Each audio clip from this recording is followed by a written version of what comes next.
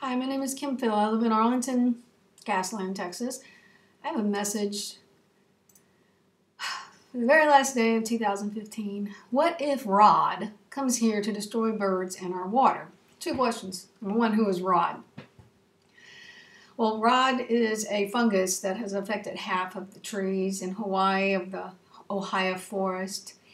And my second question is, if money and growing the economy wasn't the vehicle of exchange for sustenance in our society, what would it look like? So, aside from worrying if that fungus only impacts indigenous OHIA trees in Hawaii, isn't it just a matter of time before a different ailment attacks our trees? Oops, it's already happened in other states here in America via the combination of drought and bark beetles. With most humans, if we personally haven't been affected and it's not in our fracking backyards, we don't care to fix things, generally. We have to admit we messed up and pooped in our only fishbowl of life. We threw off the delicate balance of carbon dioxide on our planet. We cannot give up on controlling the man-made portion of CO2 because that amount is what nature cannot handle. If you look at the esrl.noaa.gov, they say the Earth has a natural CO2 cycle that moves massive amounts of CO2 into and out of the atmosphere. The oceans and land vegetations release and absorb over 200 billion metric tons of carbon into and out of the atmosphere each year. When that cycle is balanced, atmospheric levels of CO2 remain relatively stable. Human activities are now adding about 7 billion metric tons of carbon into the atmosphere every year, which is only about 3 to 4% of the amount exchanged naturally. But that 3 to 4% is enough to knock the system out of balance, surpassing nature's ability to take our CO2 emissions out of the atmosphere. The oceans and land vegetation are absorbing about half of our emissions. The other half remains airborne for 100 years or longer. This is what is causing the rapid buildup of CO2, a buildup that dwarfs natural fluctuations. For the most part, this is me speaking now, unless something directly impacts us, we humans just don't fracking care, do we? And even if we did care physically, those working a 40-hour-plus work week just don't have the energy to be active in important causes, which is why I thought we elected our representatives to do this for us.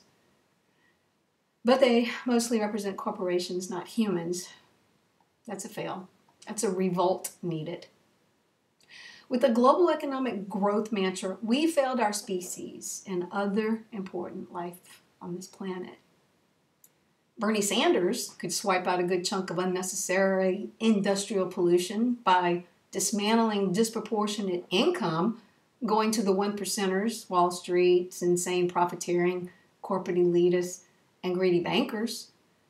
Putting them in balance would mean less natural resources needed in the mining and manufacturing sectors to feed the excess profit-hungry elitists.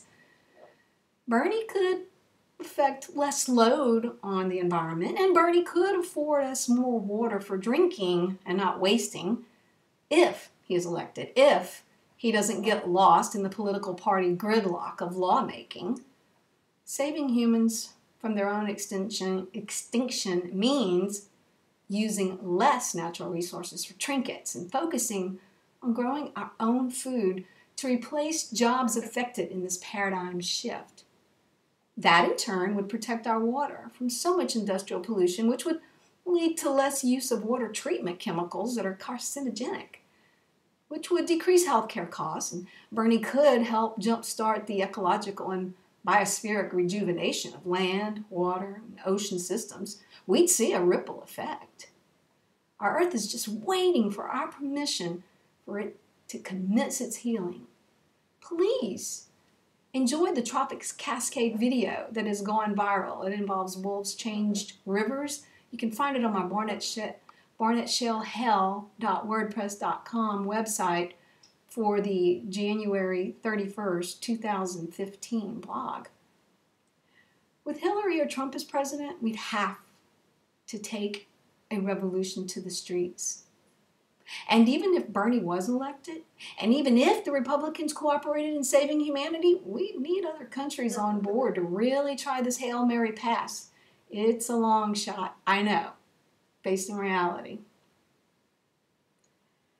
In a sick way, I hope our love for trinkets and fossil fuels that have compromised our endocrine systems serve to one day quickly and painlessly sterilize humans so our future generations do not have to suffer in despair with thirst and starvation, disease, intolerable storms and temperatures.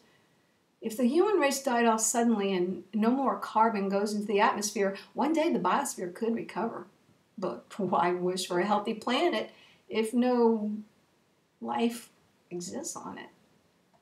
Or no human life to mess it up again, frack it up again. Now I understand religion's purpose. We cannot fight nature. We can only strive to correct human nature's selfish tendencies. Then and only then will the healing pieces fall naturally in place. We are guilty and condemned for selfish ways and love and sin. Facing our mortality and extinction as a species here, do we work to reach eternity by reaching to our Creator God and imitate His Son, Jesus Christ, who was a revolutionist of His day, and beg for a planetary miracle? Or do we become active to restore what He's given us in spite of the hopelessness of the mess we've made? It's literally a mortal sin if we don't at least try. So, when I entitled this blog, "What if Rod comes here to destroy birds in our water?" I really should have titled it, "What if God doesn't come here to restore birds in our water?" Thank you.